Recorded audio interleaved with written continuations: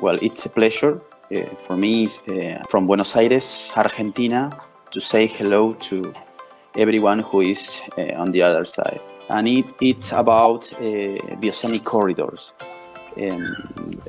We have four. One of them is called Bioceanic Blackwater Tunnel Corridor, which is in San Juan, and it goes from Buenos Aires port to Coquimbo, Chile. Another one is Bioceanic Corridor from La Rioja and it goes from Catamarca to Atacama. And the third one is the Bioceanic Corridor Aconcagua, which is located in Mendoza, the land of wines.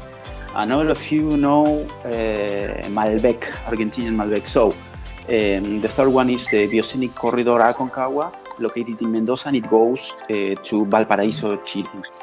And the fourth is Vaca Muerta Bioceanic Corridor, which is located in Neuquén, and it goes from Bahía Blanca to Chile, Talcahuano. Interesting to understand how these four corridors could change the actual situation of Argentina. And we will understand that we need to work with Chile as one team. The national and regional strategic projects developed in the last decades promote a vertical reordering of the territory driven by global actors, I mean by China, India, Russia. Argentina in international trade, bioceanic corridors as a circulation strategy is taken or should be taken as a priority. If a world map of gross product were drawn, it could be seen that this maritime line is closely following the area with the highest gross product and population in the world.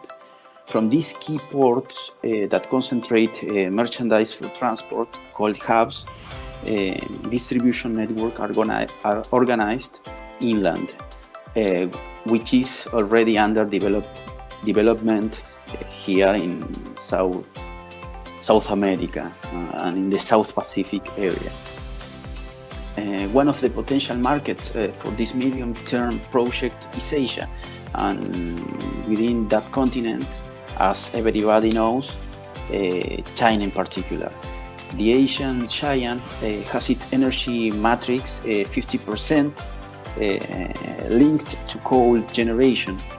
In the best scenario for the next decades, gas will be a fuel for the transition to renewable energy. And when we talk about which route is better for the largest market in the world, China, we ask ourselves which route is better, the Atlantic or the Pacific. And we must take into account that there is a geographical distance and an economic distance.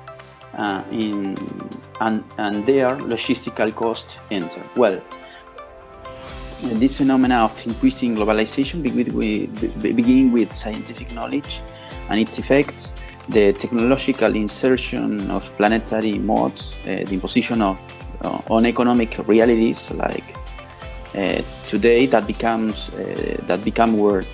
All this originates the awakening within the national cultures before these new situations. So we can affirm that culture is in a constant correlation with the national senses of belonging. Now culture has wanted to represent us as a static, which does not transform over the time. I mean, the new forms of planetary dominance will not be able to annul the differences, the cultural particularism, to achieve the hegemony of the universalized world.